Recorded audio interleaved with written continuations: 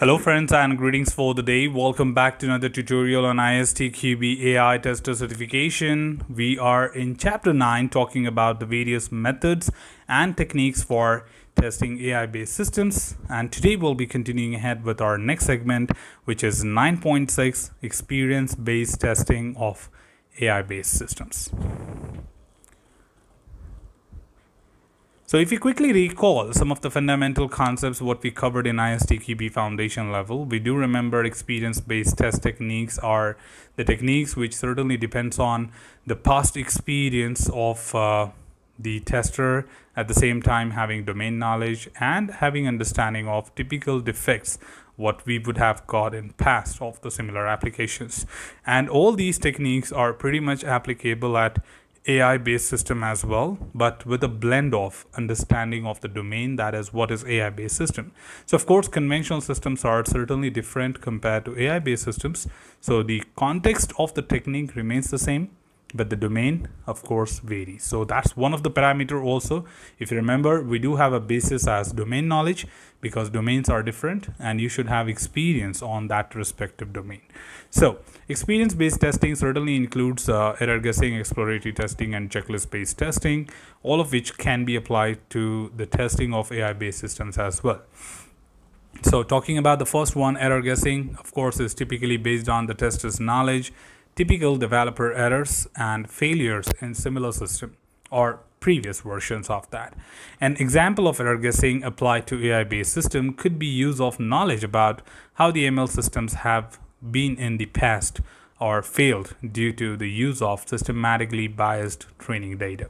So I was just talking about the similar thing, that you have a technique which is well defined, but it gets blended with the context of the AI-based systems, and then the past experience here will not be about conventional systems, rather it will be more from how an AI-based system works, and at the same time what is ML models behavior when we talk about different biased training data, etc. So the flavor will be certainly included in these experience-based techniques, and the experience will be completely about the system which you are testing. So you cannot tell me that if I've been testing banking application for 10 years, can I join an AI industry and say that I can apply experience-based testing? Answer is absolutely no. All right, moving on to the next one is in exploratory testing. Tests are designed, generated, and executed in an iterative manner with the opportunity for later tests to be delivered based on the test results of earlier tests. Now this one line tells you something very unique about this technique being followed in AI-based systems. One, that it is being performed back-to-back in different iterations, which means different test sessions of exploratory testing. At the same time, here also the high-level test can be dynamically created, executed, and certainly being, monitored with respect to what is the outcome of each. Plus, the additional thing what they're trying to tell you, that in AI-based systems, we look forward to use the earlier executed tests as a basis to define the new set of tests, because that becomes your reference. Because of course, when it comes to exploratory testing, the specification is one of the key parameter which is seen as a challenge, but that's where we go with these techniques, right? Why a tester's experience matter to me in order to test a system? Because I don't have all the specification, all the requirements, all the information what I really need in order to test the system, right? So that's the oracle problem. So exploratory testing is especially useful when there are poor specification or test oracle problems, which is often the case for AI-based system, and that's where it is helpful. So as a result, exploratory testing is often used in this context and should be used to supplement the more systematic testing based on the techniques such as metamorphic testing. So it can be combined together, it can be blended together, so you can just supplement the metamorphic.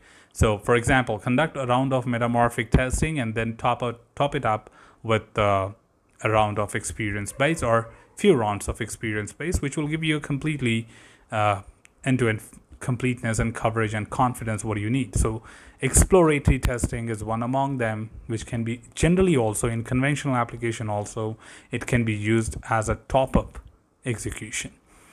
Now, in tour of the metaphor used for a set of strategies and goals for a tester to refer to when they perform exploratory testing organized around a spatial focus. Typically, the tours for the exploratory testing of an AI-based system might focus on the concepts of bias, underdrifting, and underfitting and overfitting in ML systems. For example, a data tour might be applied to test the model. In this tour, the tester could identify different types of data used for training, their distribution, their variations, their format and ranges, etc., and then use the data types to test the model. Now, that's one among the unique types of specialized techniques called as tours. Now, tours is basically a technique where we literally take a tour.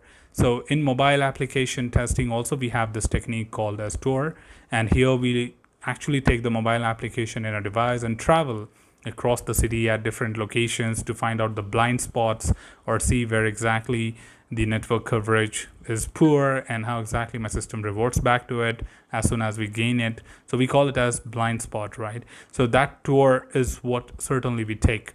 So same way here, tour is basically a metaphor used for a set of strategies, and here we look forward to identify the set of data and helps you to determine what kind of people are looking forward to have the input data or what certain input data can be used for your system. And here again, it's more of like not traveling precisely, but interacting with more and more people to understand how exactly the different set of data, the variations, the format, the ranges can be, significantly different from each other, and what my system would behave in order to do that. So we try with different set of information and try to, respond or check the execution outcomes of these variations, and that's how it works.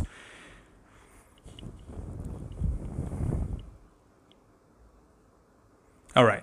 So similarly, we just got covered with 3 different techniques, which was like 2 of them are similar and 1 is unique, like tour. And now coming back to the checklist. So let's see how exactly the checklist works for the AI-based system. So we have checklist-based testing as one of the technique, also as experience-based testing.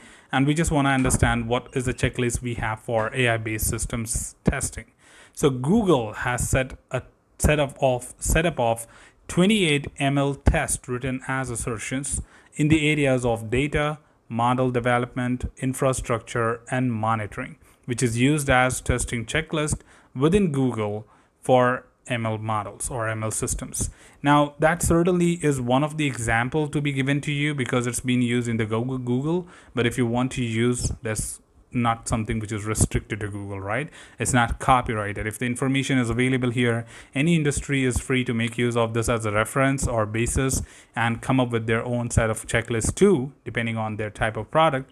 But they can even use this information as one of the reference checklists to go ahead and apply this on their AI-based systems. So the Google ML test checklist is presented here as published by Google. So number 1 is for the respect to ML data. We have features expectations are captured in a schema. All features are beneficial. No features cost is too much. Features adhere to meta level requirements. The data pipeline has appropriate privacy control. New features can be added quickly. All input features code is tested. So if you see, all these are very, very generic items which can be applied to any independent AI-based systems. And we can ask these questions to your product, or you can ask this question to your ML model saying that, hey, are you really fulfilling all these points or not? And checklists are more about the verification of or validation of things which are supposed to happen at the product level. So dynamically we are interacting with the system and testing it, but we don't write test cases. Rather, we do have these type of questions. All we need to do is we just have to answer yes or no. If it is yes, it is okay. If it is no, that's where the problem is, right? So one way, it is a gate check which you perform in order to say it is all good. So I have the I button on the top. If in case you forgot about checklist-based testing, you can quickly go ahead and watch that video as well to find out more about it. On the same line, the next one is model development. So model specs are reviewed and submitted. Offline and online matrix correlate. All hyperparameters have been tuned. The impact of model staleness is known. A simpler model is not better. Like if it is simple, is it better or not, right? The way they write is slightly different. So a simple model is enough for the expectation or not. So we are saying a simple model is not better. So if you need to add something more to make it to the expectations, you should do that. Model quality is sufficiently on important data slices. The data is tested for consideration of all inclusions. So we look forward to answer from the development point of view, all the information related to this. Well, moving on to the next one is, of course, the ML infrastructure. So training is reproducible, model specs are unit tested, the ML pipeline is integration tested, model quality is validated before serving, the model is debuggable, which means it can be debugged when required, models are can-read before serving, serving models can be rolled back, are one of the parameters for the checklist, what we really need, and these can be included as a part of the checklist for the infrastructure. Similarly, we have for monitoring test as well. So this is particularly for the testing side. So dependency changes result in notification. So if you have any kind of changes related to dependency, then it should result into the right notification available. Data invariants hold for inputs. Training and serving are not skewed. Models are not too stale. Models are numerically stable. Computing performance has not regressed, which is side effects, and prediction quality has not regressed as well. So regressed basically goes in line with regressions, which are like adverse effect of a change. So put together, these are all the checklist items what we really have from the Google, which we can use as one of the template checklists to be used in our AI-based system as well, and certainly would be very helpful to determining and performing the experience-based testing on our AI-based systems. So put together, these are the 4 things what you need to know from the experience-based testing techniques.